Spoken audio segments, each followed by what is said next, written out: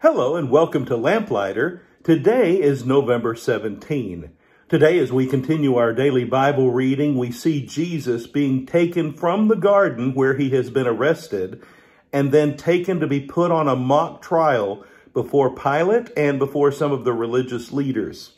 Trial before Pilate is the heading that we see in today's reading because the religious leaders, after having conducted this mock trial of Jesus themselves, are now going to seek Roman support. Pilate is a Roman governor, and they need Pilate's approval to actually be able to kill Jesus. So that's where our scene takes us today. I want to draw your attention in the beginning of our reading today to the gray portion, the commentary section from our editor in today's reading. It is found on page 1470. Because this first paragraph here gives us a little bit of background of why the Jews religiously are involving the Romans politically in this whole process. The Jews have condemned Jesus to death on the basis of their own religious laws against blasphemy in response to Jesus' claim to be the Son of God. But the Sanhedrin, that's the ruling body of the Jews, has no power to execute condemned prisoners without approval of the Roman government.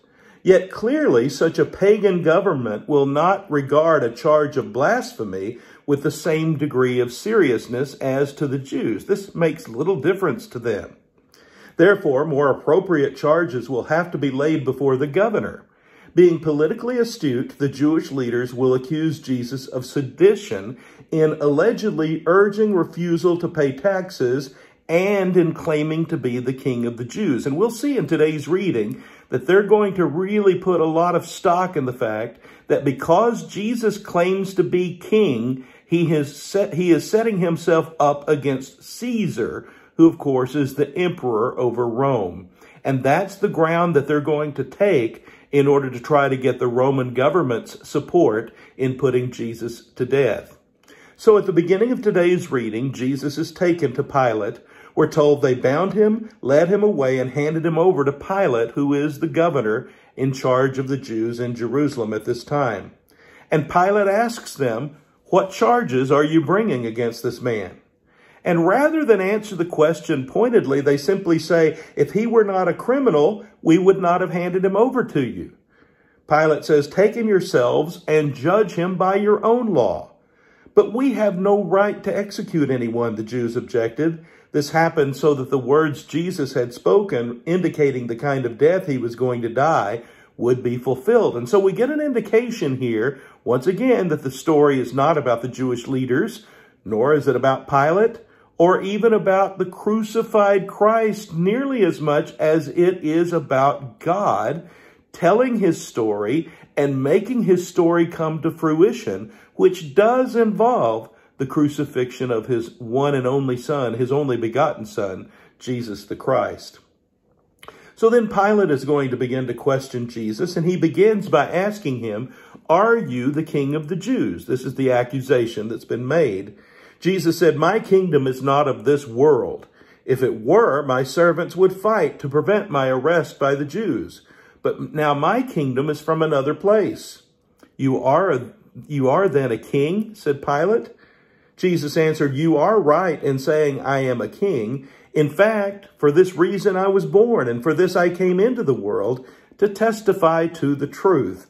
Everyone on the side of truth listens to me." Now, Pilate is already frustrated with these people, so he asks, and I think sincerely, "What is truth?"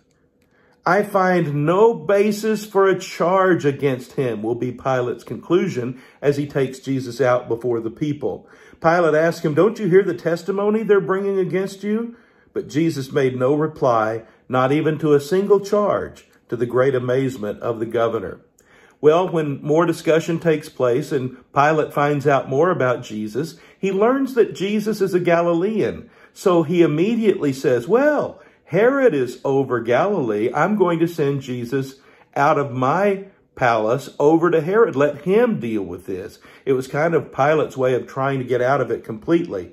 But Herod questions Jesus, and Jesus will not respond at all to Herod. And so mockingly, Herod and his men put a robe on Jesus and they send him back to Pilate, having found no reason for accusation against him. In the meantime, Pilate's wife has come to him and given him a warning, saying, "Have nothing to do with this man Jesus. I've suffered much in a dream because of him," sort of implying he is an innocent man and I don't want you to be involved. And so Pilate then begins to seek to release Jesus. And everything he tries to placate the crowd. He tries to keep them satisfied and also protecting himself. But he doesn't want to have anything to do with Jesus. He has heard the warning of his wife. He himself believes Jesus is an innocent man, that he is not guilty of the charges that have been brought, and so he seeks to release Jesus. Now we're told it's an unusual custom of the day that a prisoner will be released. And so Pilate knows it's simply out of envy that they have delivered Jesus up to him. And so he says, "Do you want me to deliver Jesus to you? Do you want me to release him or Barabbas, who was a known murderer, a known insurrectionist and killer?" But the people, as they are stirred up by the religious leaders, anticipating this very question to come about, shout out, "Give us Barabbas." Can you believe that? They would rather have a murderer than admit that they may have been wrong about the Son of God. Pilate is stunned. He doesn't want to release Barabbas. He wants to release to them Jesus. And so he says to them, when they demand Barabbas instead of Jesus be released, "What then do you want me to do with Jesus, who is called the King of the Jews?" And the crowd shouts over and over again, "Crucify him." And Pilate keeps coming back saying, "Why? What evil has he done? I find no basis for a charge against him."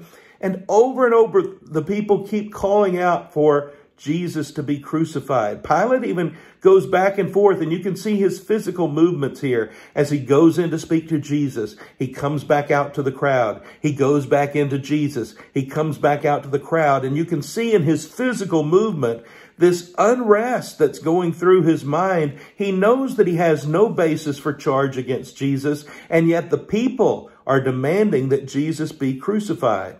So Jesus' crucifixion being demanded, Pilate tries to satisfy the crowd, saying, "I tell you what, I will punish him and then I'll release him." But the crowd continues to demand his crucifixion. Some of the accusers plait a crown of thorns and press it down upon his head and start mocking Jesus and spitting upon him. Pilate presents Jesus to the crowd as their king because he claimed to be the King of the Jews. But then the crowd very subtly and very cleverly, I should say, starts to make the accusation, "This man is not our king. Our king is Caesar."